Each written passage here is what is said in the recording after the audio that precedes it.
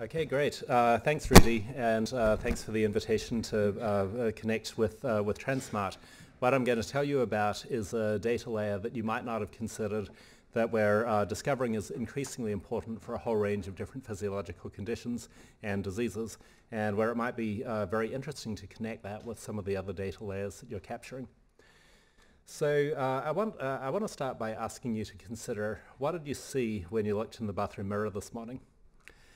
I saw an organism that's 43% human, not just because I hadn't had my damn coffee yet, but it's remarkable to think of what makes us human, right? And when we think about efforts like the Human Genome Project, which cost about $3.8 billion to determine the first human genome sequence, that's a pretty remarkable scale of government investment. But the ROI on that investment has already been estimated at 140 to 1. So investing in this kind of technology in understanding our basic biology is remarkably effective. However, we might have left a few parts out in the Human Genome Project. So if we consider what makes up our bodies, we have about 30 trillion human cells. We have about 39 trillion microbial cells. So that's where that 43% human number comes from. Now you might be thinking, hey, wait a minute, it's really our DNA that makes us human. So let's think about that for a moment. Each of us has about 20,000 human genes, depending on what exactly we count in terms of non-coding RNAs and stuff. But the size of our microbial gene catalog ranges from 2 to 20 million microbial genes. So by that measure, we're at best 1% human. And in this context, it's pretty hard to do systems biology and systems medicine if we're neglecting 99% of the system, which is what we do when we neglect the microbial side of ourselves. So in some ways, it's almost like we're discovering this overlooked organ that weighs about as much as our brain, about 3 pounds, but has more genes, way more cells, and arguably even more complexity. And of course, most of these microbes are in our gut, but the microbes over the rest of our body, like our skin, our mouth, our urogenital tract, and so on, also play important roles that we're just beginning to understand. And what enables all of this is that today we can map our microbiomes like never before, largely due to advances in DNA sequencing. And a lot of you probably think of this critter as a classic gut microbe, E. coli, right? But the truth is that E. coli makes up much less than 1 cell out of a million of the gut of most healthy adults. The reason why we know so much about it is that we're great at growing it in captivity, unlike the vast majority of the anaerobes that are in there. So it's kind of like trying to understand the rainforest by looking at each animal in its cage over in the San Diego Zoo and knowing nothing about its interactions with other species or the habitat where it really lives. So to get around this, we turn to DNA, and what enables all of this is that DNA sequencing has got about 10,000 times cheaper in the last 10 years, about 1 million times cheaper in the last 15, dramatically outpacing Moore's law in terms of the data generation. And this is really important because you probably wouldn't pay $100 million to find out what's in your gut, unless you're like Donald Trump or something, but you might pay $100, and so that's the price point we're at the moment. And for example, in the Human Microbiome Project, together with hundreds of collaborators around the country, so my lab played a few small roles in this large-scale project, we spent $173 million looking at the healthy microbiome of 250 people at up to 18 sites on the body, which, as you can imagine, is a lot of places to stick a Q-tip. And in this project, we collected 4.5 terabases of DNA, so 1,500 human genome equivalents. And one thing that was amazing about this was how quickly the results leapt from the pages of Science and Nature to a few weeks later, the cover of Scientific American, a couple of weeks after that to the cover of The Economist. And today, companies like Ceres Therapeutics have over $1 billion in market cap, which is amazing when you consider they didn't exist when these results were being published just a few years ago. But the problem is that we got all this DNA sequence data, and I'm sure you're familiar with the difficulties of dealing with next-gen sequence data. Here's the first file of data from the HMP. Actually, this is the first 0.1% of this file, and there's another 17,000 just like it. And despite the fact that what we're doing is fundamentally an ecology project, it's pretty hard to tell who lives where in the environment from this, right? And so the issue for your physician, if you're going in there with your profile of 1,000 species out of your gut, or worse yet, 1 million genes out of your gut, and saying, you know, hey doc, can you tell me what's wrong with me with all this data?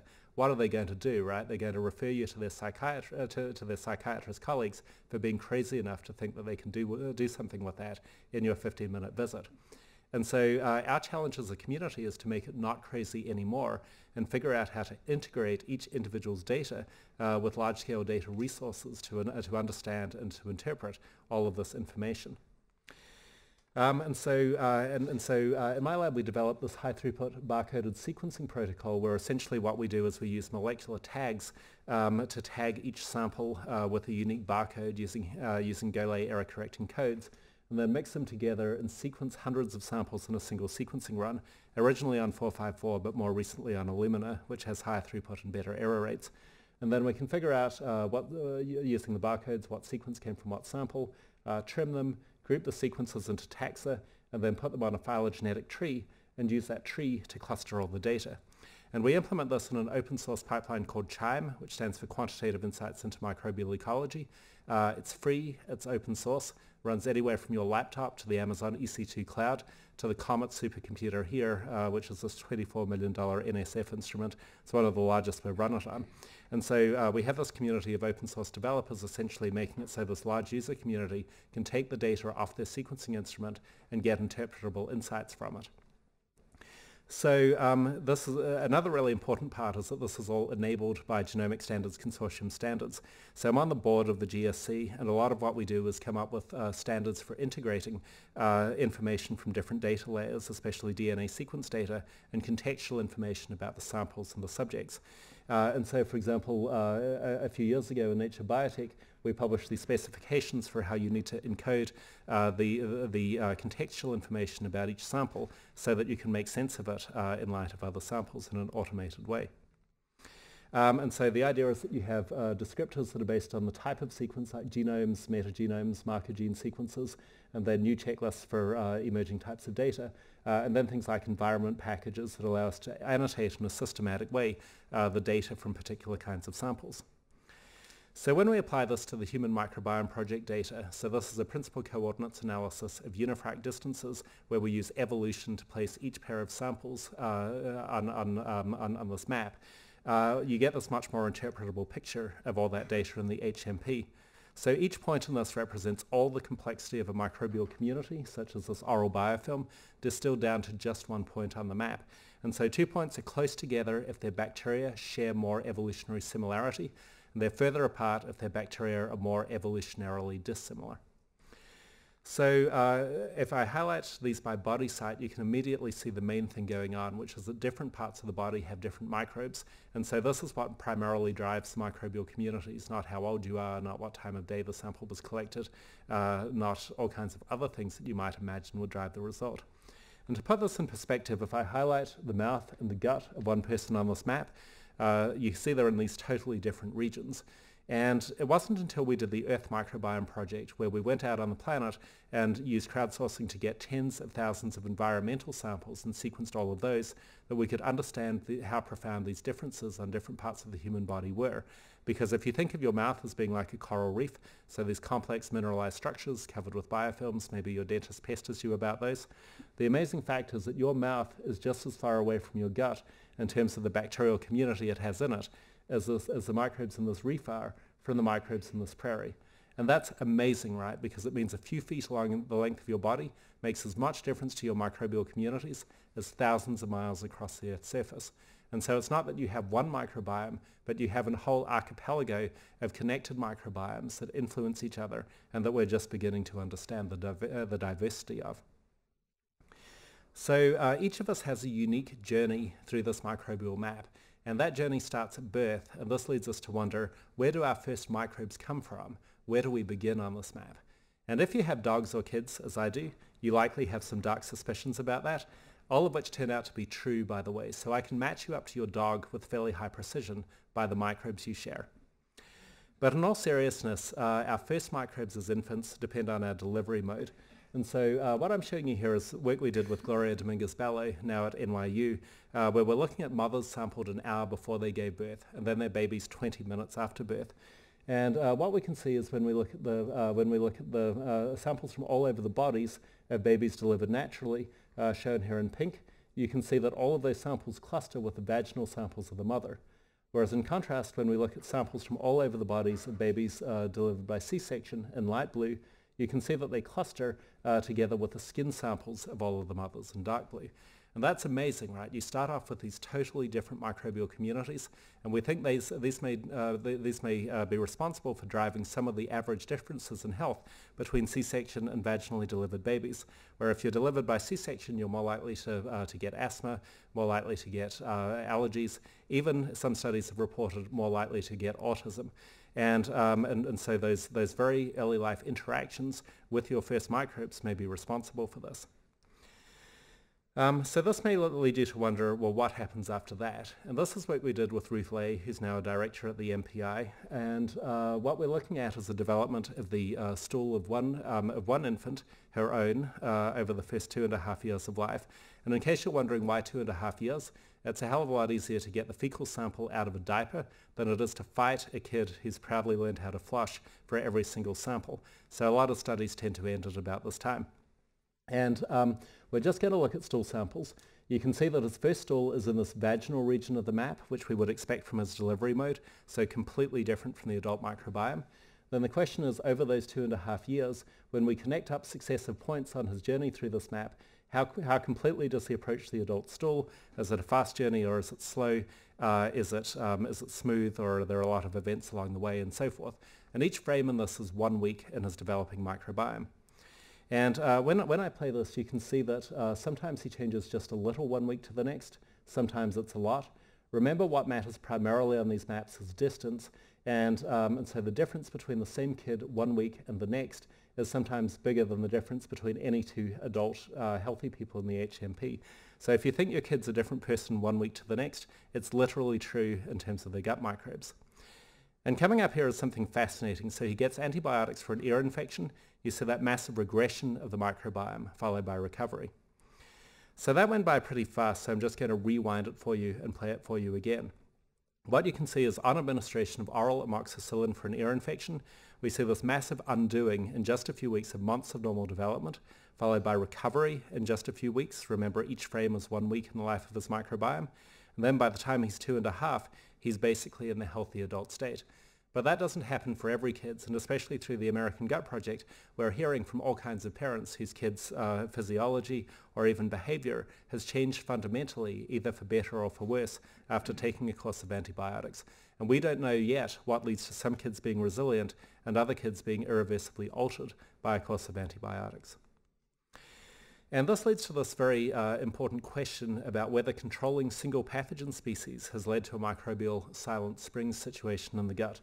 Because over the 20th century, as infectious diseases from measles to TB were brought under control, you see this explosion of autoimmune diseases like multiple sclerosis and Crohn's disease and type 1 diabetes and asthma, which has an immune component. And what fascinates me is that in 2002, when this graph was published in the New England Journal, none of these diseases had been linked to the microbiome, whereas today we know all 4 of them and dozens of others that are accelerating rapidly in frequency are linked to the microbiome. And so Marty Blaser has written this wonderful book, Missing Microbes, summarizing his work, linking early life antibiotics to obesity, both experimentally in mice and in epidemiological studies in humans, as well as the various sources of loss of microbial diversity in Western populations. So our journeys through these microbial maps really matter tremendously for our health. And I mentioned a number of diseases that have been linked to the microbiome in recent years. And one disease that I've been studying with Jeff Gordon's lab for about the last 10 years is obesity. And today, for example, I can tell you with 90% accuracy whether you're lean or obese based solely on the microbes in your gut. So on the one hand, from a technical perspective, this is a really cool trick. On the other hand, we don't think it has a lot of commercial potential as a test for obesity, because I bet you can tell which of these people is obese knowing nothing about their microbial DNA, right? But if we try to do that classification task, lean or obese, based on your human DNA, we can only do that with 57% accuracy using every SNP ever associated to obesity by GWAS, whereas we can do it with 90% accuracy based on your microbiome.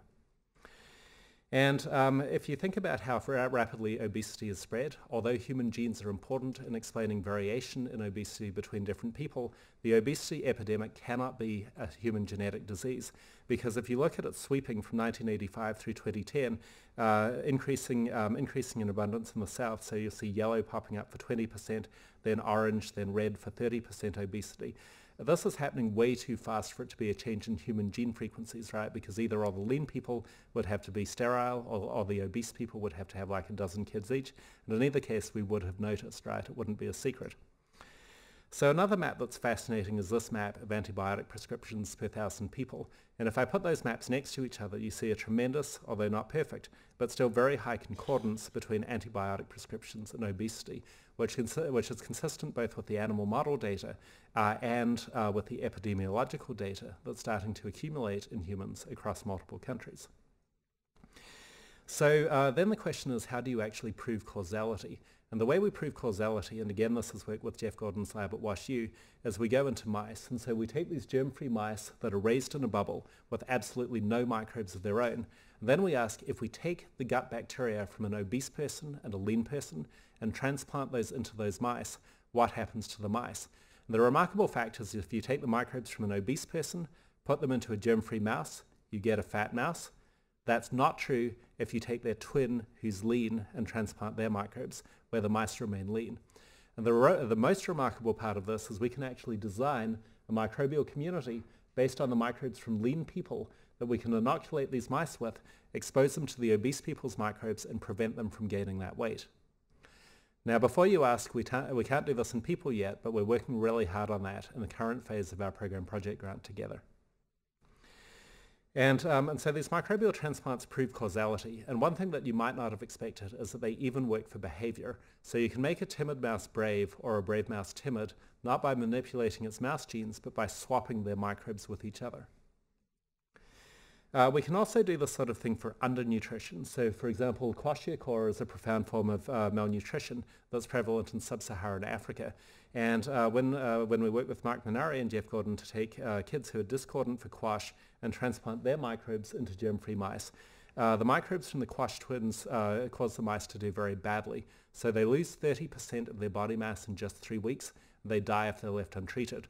But we can rescue them with the same peanut butter-based supplement that's used on the children in the clinic, and we see a profound change both in their microbiome and in their physiology that we do not see in the mice that are colonized with the healthy twins microbes. And so what's amazing about this is that it really establishes this idea that you can do an intervention in sets of germ-free mice that are colonized with an individual's microbiome, and then see individual responses, in this case to nutrition, but you could imagine doing the same kind of thing for drug therapy or even for surgery. And the effects of nutrition may well be mediated by the microbiome in ways that we're just beginning to appreciate. And one thing that's fascinating about large-scale studies of nutrition is that in general the effects are very modest. So in this study published in the New England Journal in 2011, the team that did this studied 120,000 people over 20 years, tracking the effect of each food item over those 20 years. So, if you're thinking about, and so what I'm going to show you is the individual food items that are most associated with weight loss and weight gain. So it might not surprise you that much that the food item most associated with weight loss is yogurt, but the effect size might surprise you. So each extra serving of yogurt every single day only causes you to lose about 3/4 pound a year. Now, it's probably not going to surprise you that the food that is worst for you in terms of weight gain is fries, but each additional serving of fries every day only leads to about 1.5 pounds of weight gain per year. So the effects averaged over the whole population are surprisingly modest, even for the diametrically opposed food items in terms of their effect. What's interesting, though, is that there's tremendous levels of individual variation, and a lot of people have experienced for themselves, or also and a lot of clinicians have experienced with their patients, that cutting out an individual food item has dramatically different effects on different people, where some people will lose a whole lot of weight, other people will gain a whole lot of weight.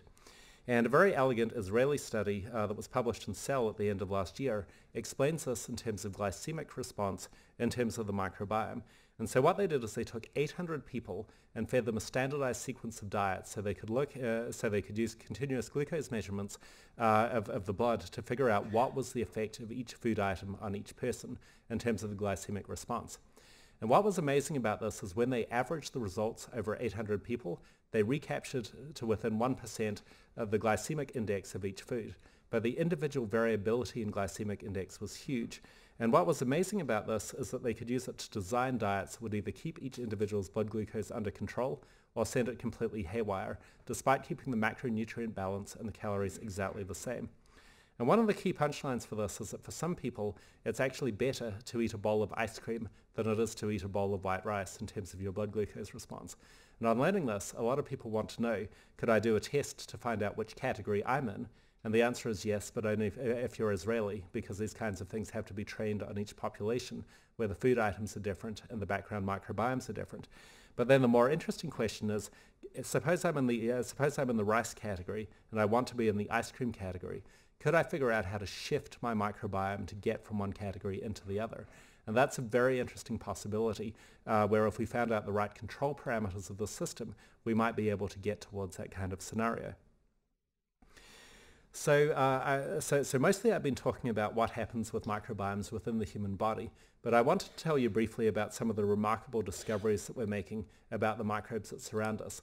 And a lot of this is enabled by high-throughput sequencing and high-throughput mass spectrometry, which allows us to look at the chemical environment as well as the microbial environment.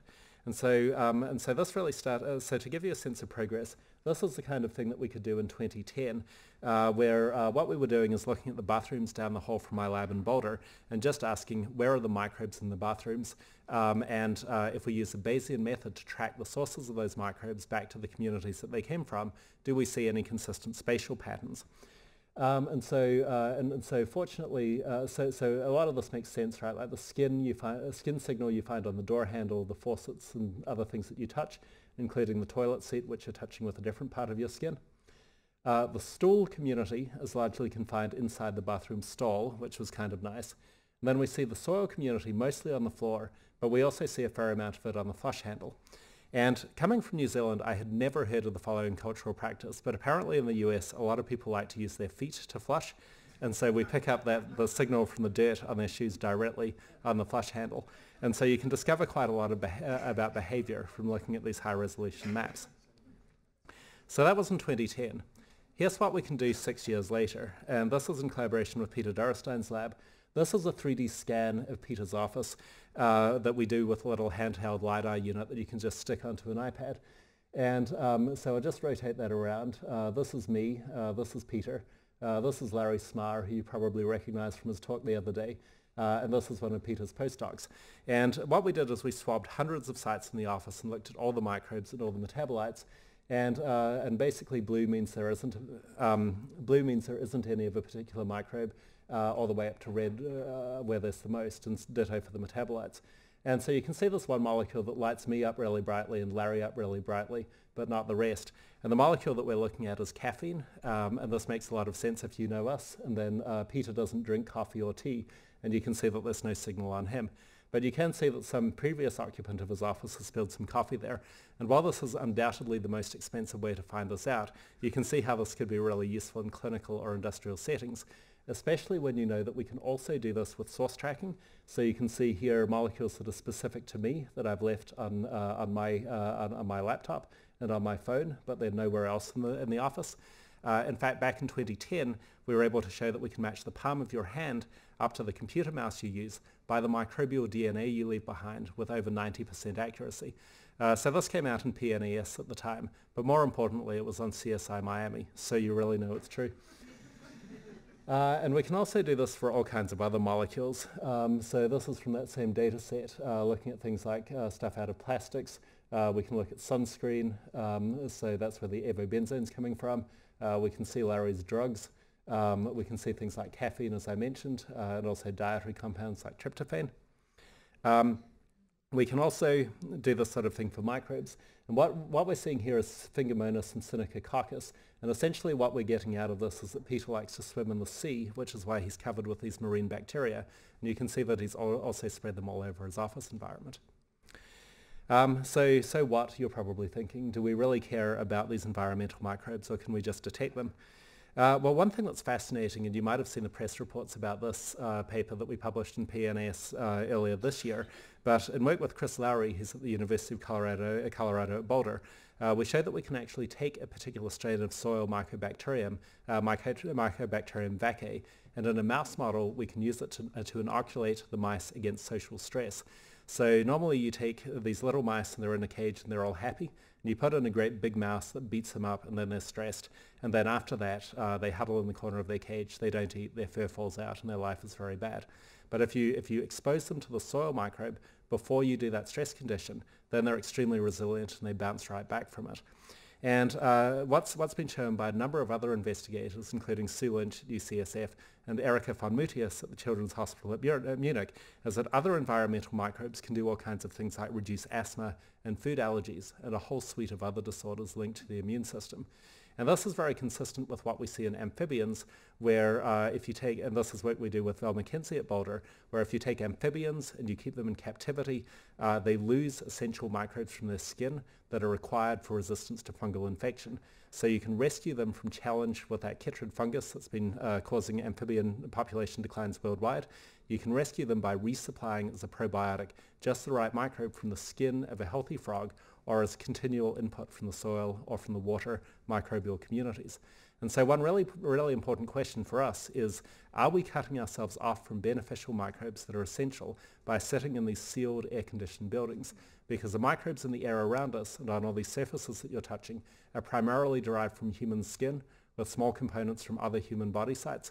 And this is the first time in history that we're stewing in our own microbes, because that's not what you see in traditional dwellings like in the Hadza and the Yanomami and other people, and even in a Victorian house that's all drafty. Most of the microbial contribution is not going to be from the human body, but from the environment. And so we're really engaging in this new experiment of exposing ourselves continually to our own microbes. So this may lead you to wonder, can I actually predict my health from my microbiome?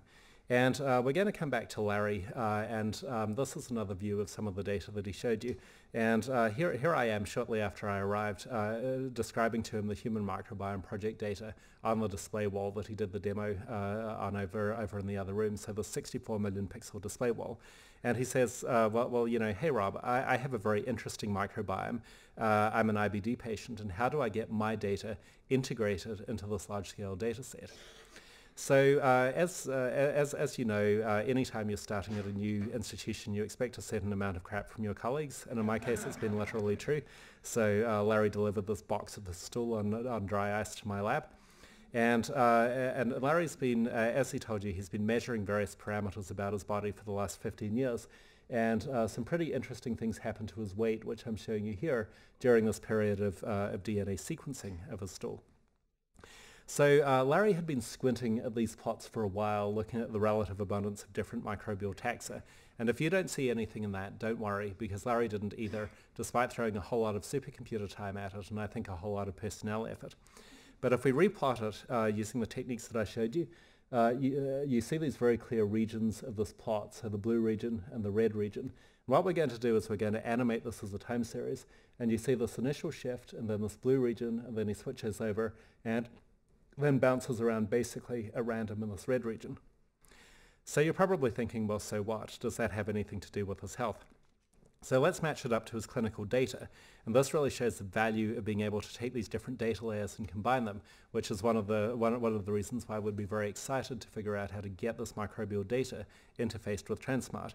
Because what you can see is this initial shift with antibiotics in his microbial ecology is coupled to this region where there's a whole lot of weight fluctuation.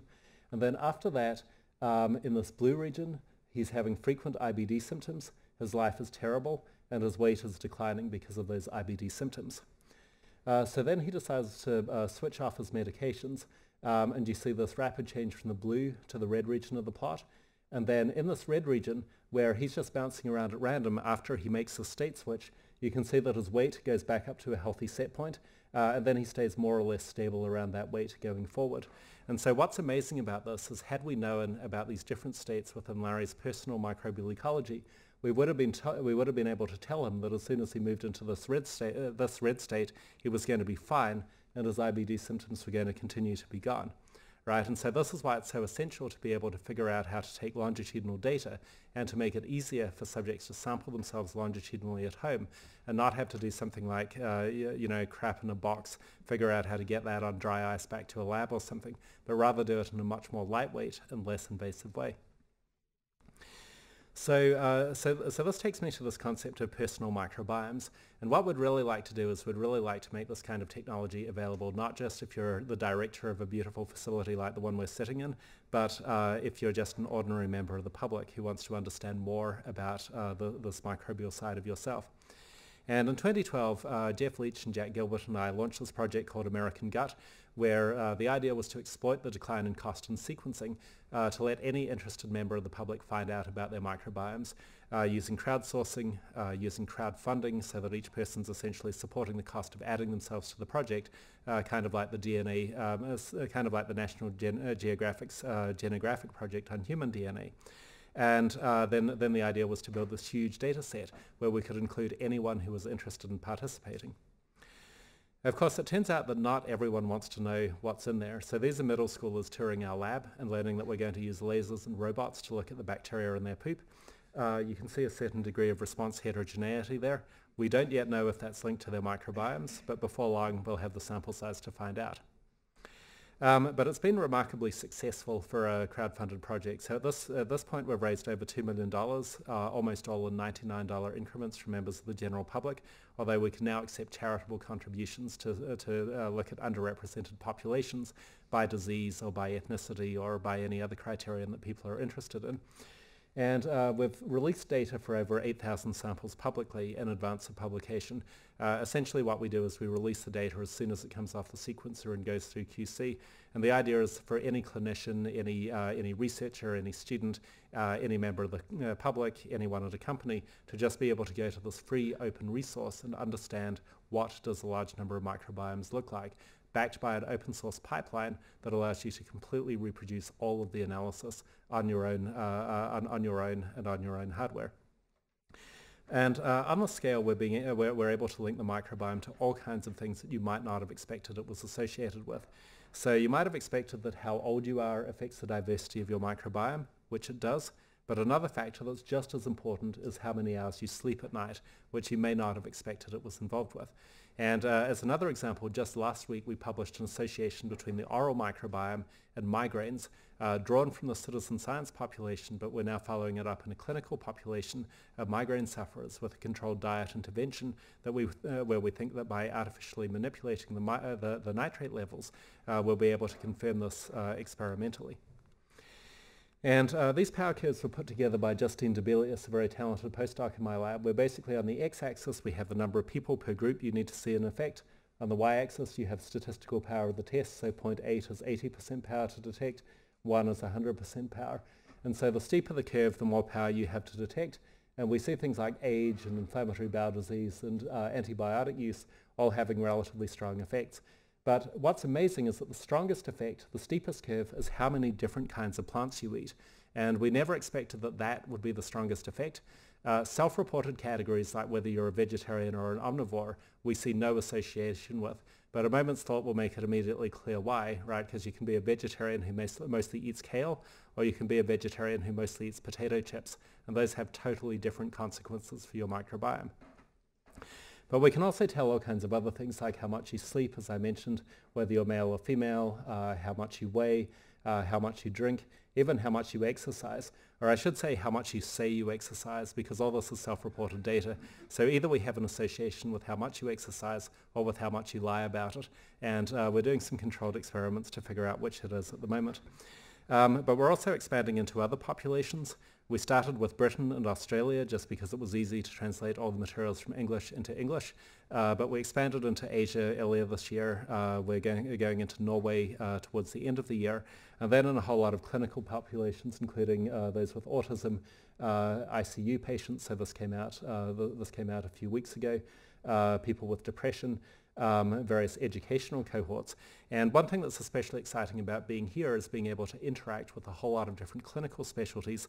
So we're looking at people in the cardiac wards, in the oncology wards, in the IBD clinics and so forth, to get an idea of who goes into what locations on these microbial maps and how people stratify for treatment. We're also looking at some of the healthiest people around, including the Stein Institute's Healthy Aging cohort and the 1,500 UCSD student athletes, where we're trying to do things like classify what sport they play and how good they are at that sport according to their microbiomes.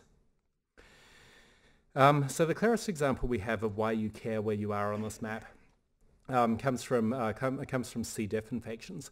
And so Clostridium difficile, as you probably know, it's one of the most important hospital-acquired infections in the United States. Kills 14,000 people a year in the US alone. And this is just to reorient you on the map. When I show you fecal samples from people with C. diff, they're in this totally different region of the map. So these orange spiky things, their stool, they're totally different from the healthy stool. And so the question is, so 4 of these patients are going to get a fecal transplant from this one donor. And the question is kind of like what I showed you with that infant time series. How much do they progress towards their healthy state? Is it fast or slow? Is it direct, or are there detours along the way? Only in this case, each frame is going to be 1 day in the lives of these patients instead of being a whole week, as in the case of the infant. And this is work we did with Mike Sadowski and Alex Karutz at the University of Minnesota. And I'm going to start this now, and what you see is essentially immediately, in just a few days, the entire ecology of their microbiomes changes from the unhealthy state into the healthy state. And then they stay in that healthy state for the months of follow-up, and essentially all their clinical symptoms are gone in just 3 to 5 days. So you have people who've been bedridden, they haven't produced a firm stool in years sometimes, producing healthy stool again, and getting up and walking around. And this therapy is remarkably effective. So the last large-scale test that directly compared fecal transplant to antibiotics for C. diff had to be stopped early because the antibiotics were only about 30% effective, which is typical for recurrent C. diff. The fecal transplant was over 90% effective, and it was considered unethical to continue withholding the fecal transplant from the people on the antibiotic arm of the trial. So they all got the fecal transplant, and most of them recovered.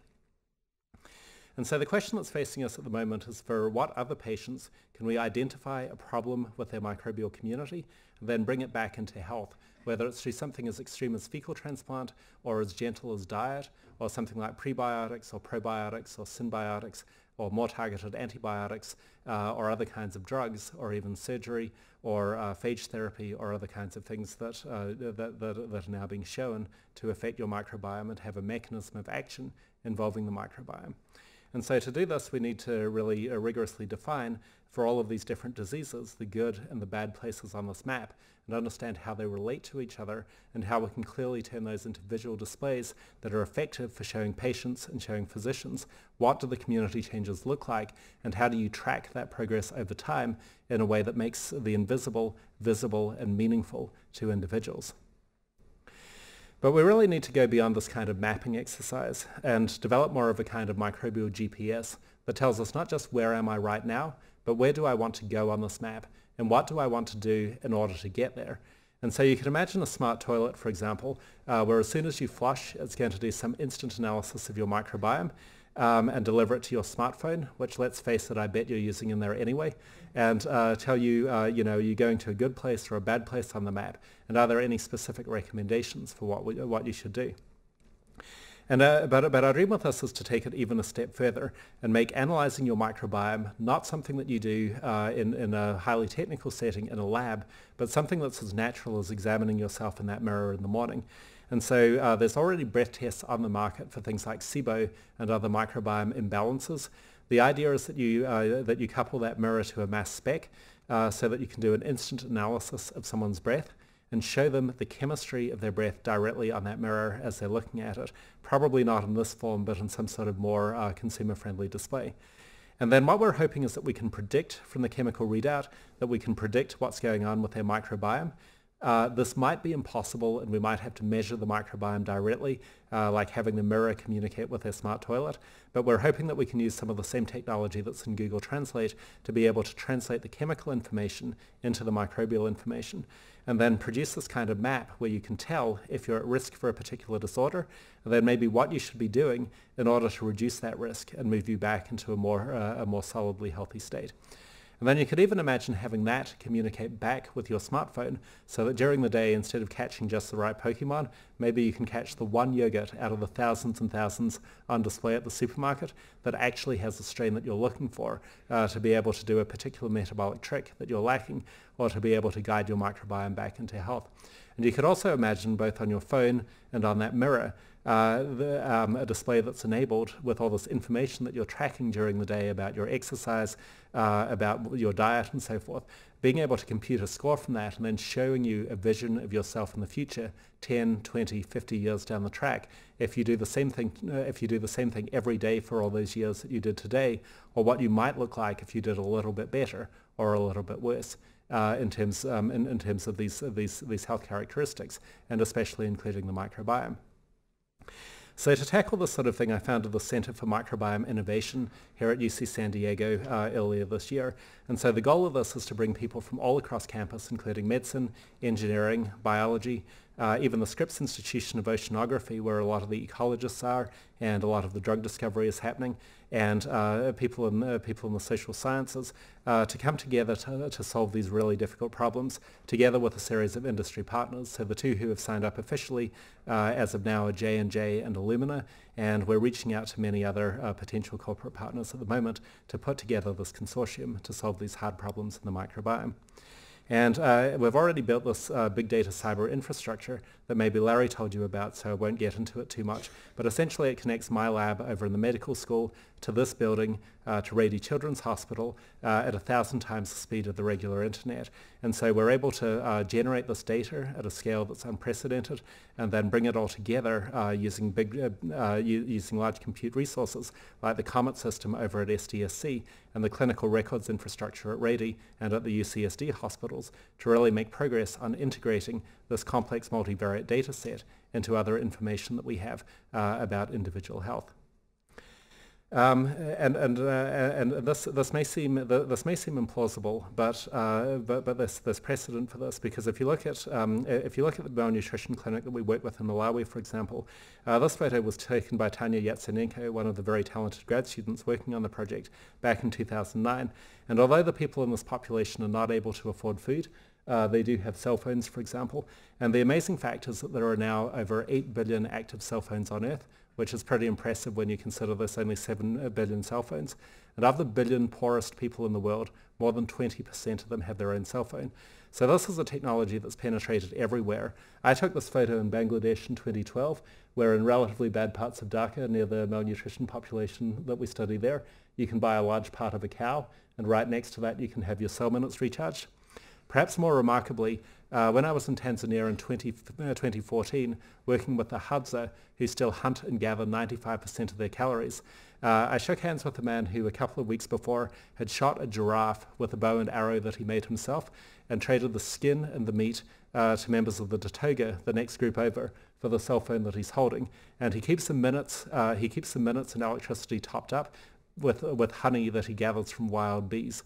And so you're able to support this kind of high-tech device on a subsistence lifestyle. And a large part of what makes this possible is that the compute that powers the DSP network is so cheap that it's effectively free, and innovations in hardware have made it much easier to deploy cell towers all over Africa, and they're greatly outstripping landlines. But as I mentioned, one thing that's getting much faster than compute, which is the white line on this chart, is the cost of DNA sequencing. Looks like it's leveled off, but it's about to start declining precipitously again now that Illumina has competition again. And so the potential to take sequencing that's so cheap it's free, and computational models that are so cheap that they're free, and deploy them everywhere on Earth, I think is really inspiring. So with that, I'd like to thank the large number of people who worked on some of the stuff that I've shown you here. I won't read this out again because I mentioned many of them during the talk. Our many sources of funding, the amazing people I've had the privilege to work with in my lab, both currently and previously, And finally, I'd be delighted to take any questions that you have at this point. Thanks again for the invitation to connect, and I hope we'll find a way to integrate the microbiome into the other data sets you're looking at. Thank you.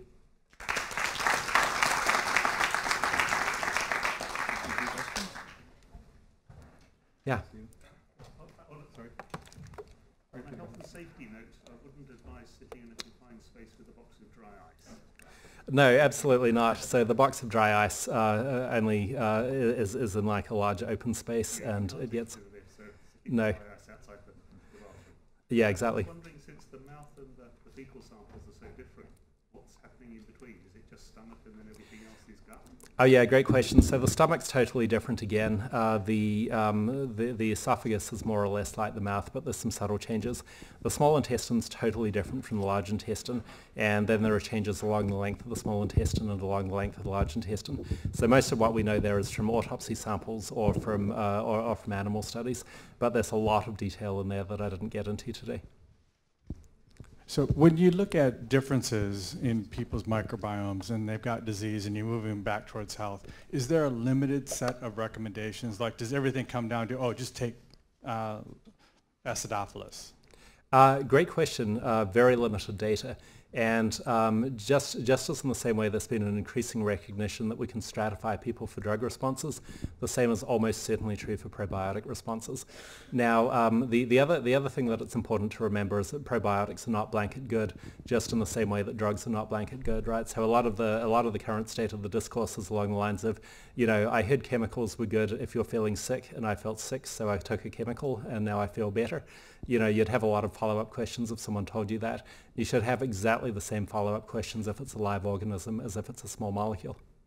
But that said, there are some very nicely clinically validated probiotics for specific indications now, including IBD, IBS, post-antibiotic diarrhea, and so forth. And I think we'll see a lot more on the market soon. But a lot of that's happening in Europe and Japan, where the regulatory framework is a lot more favorable than in the US. Like in the US, if you prove your probiotic works, it gets re-regulated from a supplement to a drug, and you have to do $2 billion in clinical trials before you can market it again. So it's kind of like you can tell if a sports supplement doesn't work by the fact that it's legal. You know, if probiotics that are demonstrated to work in clinical trials in the US are exceedingly rare for that reason. So,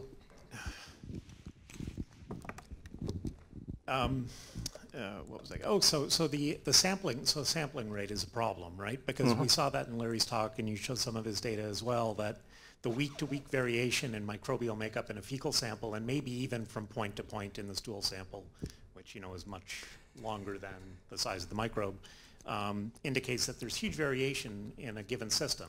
Yeah. And projects, you know, I've been following American Gut for a long time. I always sort of despaired with the idea of, when do I send a sample in? Like, is this going to be a good snapshot, a bad snapshot? Yeah. So are we waiting for something that you ingest that is a biomedical device that samples microbes, you know, over the course of a week, and you take one of these sensors weekly or something? Like, what's the answer here? Well, variation within the stool, although there's been a lot of fuss made about it, we've done a fair number of tests, and that's small compared to the variation between individuals. We recently got IRB approval to deposit some stool samples directly into a bucket of liquid nitrogen, and we're going to, do 3D sectioning on it and do detailed metabolome and microbiome studies of that, reconstruct the 3D image, and that'll give very definitive answers to that question. But we already know that that variation is relatively small. In terms of variation within a subject, in general, variation day to day is much smaller than variation between different people. So you'll see studies of diet especially, where they'll present the data in a way that looks like there's a large change, but if you reprocess the data using a directly answering the question, what does the variation with the dietary intervention look like compared to the variation between people? Unless it's a long-term intervention over months, what we've always seen in the short-term interventions is that people continue to resemble themselves, and so that provides some hope. In terms of what we're doing, immediately we're looking at more shelf-stable ways of collecting and storing the samples. So the idea is that if you had something at home where you were just doing another sample every day and then periodically you could send them in, that would be really nice. we're also trying to figure out how to reduce the price point, which would make it a lot more feasible for people just to do a lot of samples rather than waiting for the perfect poop or whatever, which I think a lot of people are waiting for. And just really quickly, is the primary impact of the microbiome on human health, do you think it's really through the inflammatory cytokine cascade pathway, or is there something else going on? We know for sure that that's happening, that they're signaling through the vagus nerve, and that there's a lot of metabolism that goes on in the gut that then acts systemically, including modification of epigenetic markers. So, for example, butyrate's an HDAC inhibitor, and there's a number of other microbial metabolites that interact with host epigenetics. I mean, in terms of sampling frequency, like I've been looking at my own microbiome every day for about the last 8 years. I still don't pretend to understand it. Like, I think there's a lot of variation that it's going to take large cohorts sampled frequently to really track down. But if you take an analogy from diet, right, we don't have to understand everything about, say, an orange, where if you run it through the mass spec, you're going to see all these compounds where no one knows what they are and no one's looked at them in detail. But the vitamin C in it's going to prevent you from getting scurvy, and that's very well established. So I think it's going to be the same with the microbiome. We're not going to need full understanding in order to come up with useful interventions. Okay, I'm next. I think it was a great presentation. It was so much information. I think I had like 5 different questions, and I'm just trying to remember what I wanted to ask. So you had this experiment with a mouse where you transplant microbiome from one mouse to another, and the mouse gets skinny. 15 years ago, I heard a keynote speaker from University of Washington, and she described an experiment like that: obi mouse and a skinny mouse. You transplant microbiome. Yeah, that would have been Ruth Lay from Washington University, who was a collaborator on the first iteration of this project that was published in PNAS in 2005. Yeah, but the mouse gets fat after a while. So the first microbiome, change in microbiome helps, but then the mouse gets fat again. So it's interplay between microbiome and genome of an individual. So people who get fat because of antibiotics, the genome didn't change. So you think if you just go around every state where there is a lot of obesity and do transplant of the fecal transplants to everyone who is overweight, they can reverse back to whatever the genetic predisposition was before they got really fat? Yeah, so that's a really good question, and so that is feasible in mice already. We don't know if it's feasible in humans yet. What you didn't hear her talk about 15 years ago, so since then, both in the OB model and in the TLR5 model, where you have a genetic trigger that changes the community, and also in the diet-induced obesity paradigm, where you have a dietary trigger that induces obesity. In all those cases, you can take the fecal samples from the animal that you manipulated and then transfer them into germ-free mice that are otherwise unmanipulated, and you'll get the same weight gain. So what's amazing about that is a lot of these triggers change the microbiome in a way that is then transmissible. And so a lot of attention at the moment is focusing on how can you target the microbiome to revert it back to the state that you would have expected before whatever the intervention was. But the idea that you can have a genetic change that causes a transmissible agent to arise, a very loose analogy is like prion diseases, right, where you have where you have that kind of thing going on. The mechanism obviously is completely different, but the idea that you can have a genetic shift that then results in a transmissible phenotype has been established in a number of other cases. Thank you. I have one more question. And then you had this graph where you showed that the number of hours that the human sleeps affects the microbiome.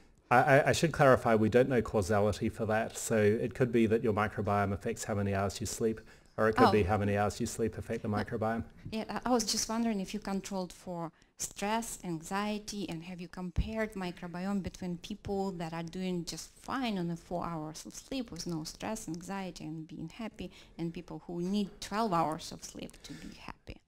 A great question. We can't get that out of our citizen science data, but we have a sponsored project with the Office of Naval Research where we're following that up in detail at an experimental paradigm. But you're asking exactly the right kinds of questions. One thing I should have pointed out is that none of the techniques to do this stuff existed 5 years ago. And most of the stuff that I'm showing you, the techniques have only existed for the last 2 or 3. So the vast majority of questions you'd want to see answered haven't been answered yet. But the great thing is that there's a lot to do out there. The tools are now available, and that's part of the reason why it's so exciting for people getting into the field at the moment, because there's all these big questions like that are very accessible and weren't accessible a few years ago, so no one's done them already, and the outcomes are going to be really interesting. Okay, the last question. I'm not going to ask all the others that I also have. You also mentioned phage. So you're sequencing microbiome. I'm looking at phage.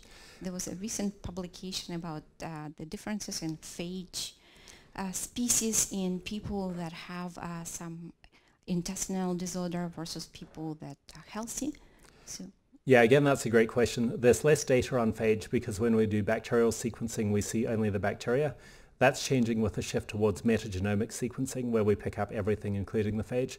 The main challenge is that the databases for annotating the phage sequences are very incomplete, so it has been difficult to understand what's going on in the phage component of the genome. We know that there are a few cases that are really important. We know there are other cases where it is not important. So in mouse studies, we can get those same phenotypic transplants by isolating the bacteria, mixing them together and transferring only the bacteria. So we know it's not phage, we know it's not small molecule metabolites, we know it's not cytokines, we know it's not all kinds of other things you transfer when you transfer the stool. But that's something that's going to need to be tracked down quantitatively and condition by condition. And that's one reason why if there's a negative result that you get just by looking at the bacteria, that does not mean that you should not look at the phage or the fungi or other things that you miss when you do a bacterial specific analysis. Thank you. Most of what I showed you here was bacterial, although not everything. Like the HMP, we did shotgun metagenomic sequencing as well. From the sort of epidemiology perspective, I remember hearing a very great talk about how recent advent of very fast travel and cheaper travel has really affected the spread of pathogens. Have you sort of, I'm sure you have, but what do you think about how that sort of recent increase in mobility affects microbiome changes? Yeah, great question, no data. There's one study looking at the microbiome and jet lag from Aaron Segal and Aaron Ilanov at the Weizmann Institute, where they basically show that the effects of jet lag on insulin resistance are transmissible to mice by transmitting the human stool samples.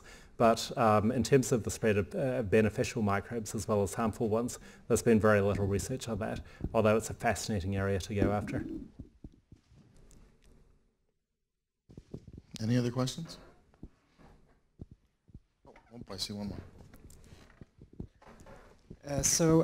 It seems you have quite some success and a lot of predictive power using genomic data to predict IBS and several other health issues. I was wondering, do you see value in increasing resolution of your data or incorporating, let's say, modeling, like metabolic modeling on reconstruction of the genomes to increase that predictive power? Yeah, absolutely. We are doing a lot on that right now with Carsten Zengler and Bernard Paulson, but there's always room for additional approaches. Elhanan Borenstein has also done a lot on that recently and achieved some truly remarkable results. So yeah, I think getting more out of the data and linking it more closely to metabolism is going to be really important going forward.